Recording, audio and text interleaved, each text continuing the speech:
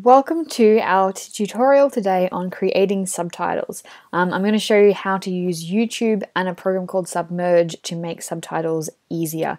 Now for me this is going to feel a little bit like a subtitle inception because I'm fairly certain I'm going to have to do this about 3 times just to show you all of the steps involved.